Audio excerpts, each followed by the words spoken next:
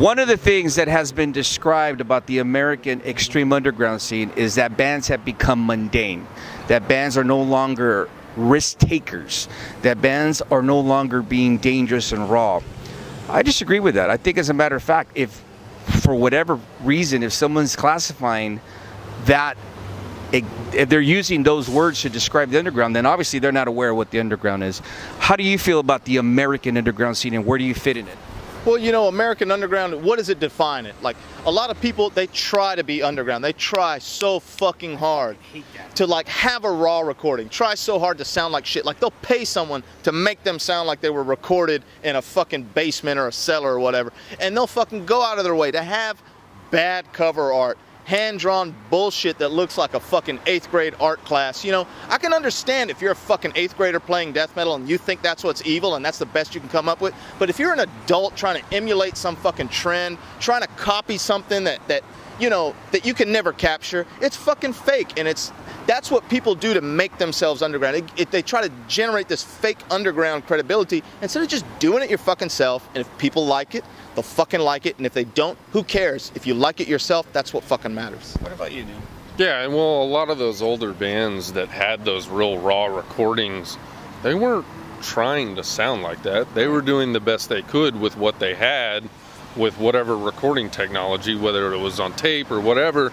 So, you know, nowadays, I mean, it's so easy to get a clean recording. I mean, you could probably just get a new iPhone and make a better recording than a lot of people were doing back with a tape machine. But if you're trying to recreate something very specifically just to fit within a specific genre, that's not really what we're doing.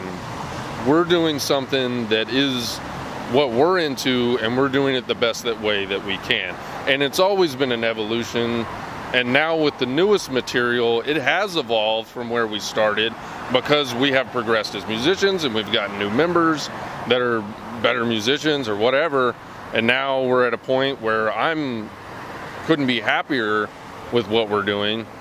But you know, it's not, I don't think it's fitting into any kind of specific mold or, you know, this kind of injection mold type, you know, cookie cutter method of cranking out what people think is, you know, fitting this specific niche, when really the characteristics that people are grabbing at to pull this out aren't even really the characteristics. There were accidents. So people are taking these accidents and turning them into specifics, and that's, you know, that's kind of just a misinterpretation, I think, a lot of times. You talked about new music. It's been a while since you released something. Talk to me about new music and the evolution of War Master. We kind of skipped an evolutionary step, I would say. We had started writing new material with our old drummer, John, and then when he left the band, we kind of just got left stranded, and then when we got Dauber, we picked up where we left off with that, and then that evolved into something different. So there's kind of this evolutionary link that is missing right now, and we'll see what happens as a result of that. When you say that there's a missing link into the evolution, are you saying or describing the fact that you yourselves are at a stage where you're curious to see where you're going creatively? Well, what I mean... Are you amazed at what you are writing? I think that, you know, what you write, you're never satisfied. You want to write more stuff. And just because you release one album, it sounds a certain way, you don't want to define that for your, you know, your entire fucking, like... Yeah, absolutely. Like, you want to grow. You want to grow, but not necessarily grow. You want to try different shit. You want to do different shit. I like raw, ugly death metal. I like slow death metal. I like fast, blasting death metal. I want to do all these things. And sometimes on an album, you don't have enough time to fit all that shit on one fucking record. So you gotta go, and each album is like its own concept. It's like its own idea, and you want it to have a certain sound and a certain feel. But you can't just stick to a certain thing because, you know, when you're creating that kind of music, you yourself, you get bored with it. You want to try new shit, dude. You want to kick your own ass. You want to kick your own fucking ass, man. Take it to a new level. Yeah, you want to be able to be a 100% genuine in what you're playing. Right. And what I meant by the missing link is there's literally like a recording that doesn't exist, that never will exist, because we were at a place, and then we lost the drummer, And then we got someone. So the record that would have existed maybe, you know, a year and a half ago. The dynamics have changed. Right. So that's just, you know, too bad. So sad for everybody. But we're here now, and we're doing what we are the most happy with, and we're going to Japan tomorrow. Are you going to be recording this new material anytime soon? And when it's recorded, when will you be releasing it? We have a promo of the new album here tonight, and it's our first time making that available.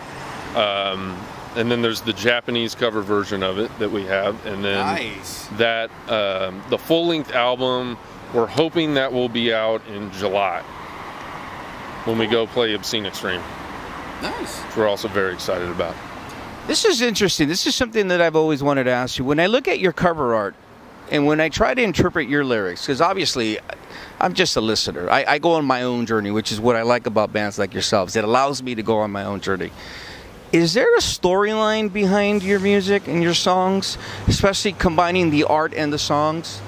Because for me, that reminds me of the old school element when I'd get a record and sit there for days and weeks, right, and dissecting it. Yeah. And I appreciate that, especially now as an older gentleman, because not only does it bring back the reminiscence and the joy of music, but I like, now that I'm older and a little wiser, going on another journey like when I was 12.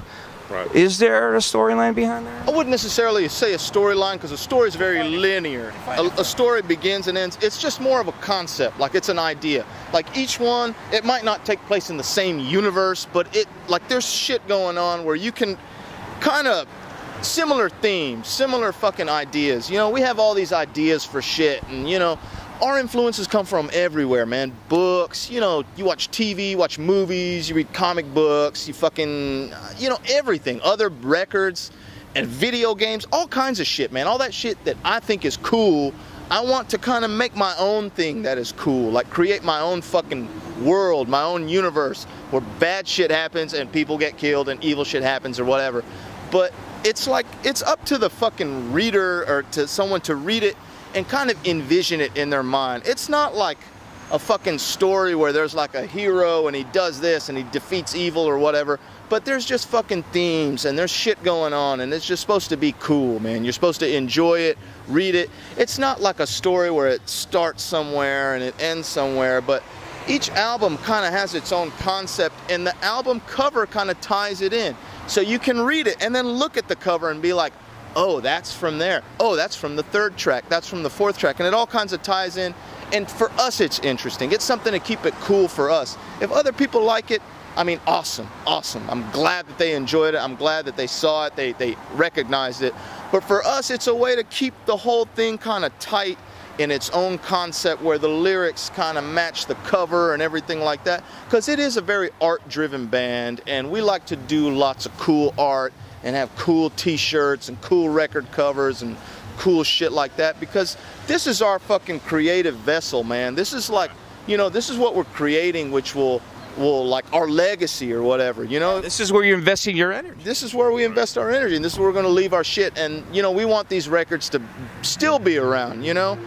Like, when we're like not even fucking with music, man, hopefully these records will still be around and people can still like find them, listen to them, enjoy them, and fucking, you know, be into them. One of the things that I appreciate, especially in this day and age, is the fact that artists like yourselves, whether you're doing it genuinely, whether you're doing it honestly, or whether you're just not even thinking about it, what you're doing is you're reinstilling the true values of music appreciation. We're dealing with a generation where no one has an interest anymore. Right. They want it all quick. No one wants to go. They want to just swipe on their phone to the next They thing. want to download it now. They don't want to go into the journey of going and looking at a record store and finding that album. They don't understand that pleasure. And with bands like yourselves, what you just described, the artwork, the lyrical content, the themes, the energy of the live show. Right.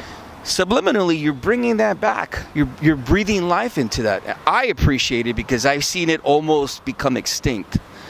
Thank you for taking the time to talk to me. I wish you all a safe journey to Japan. Thank you for being in Los Angeles. They're about to fucking cause massive damage here in downtown LA. Final comments. When will you be taking this on a whole U.S. tour?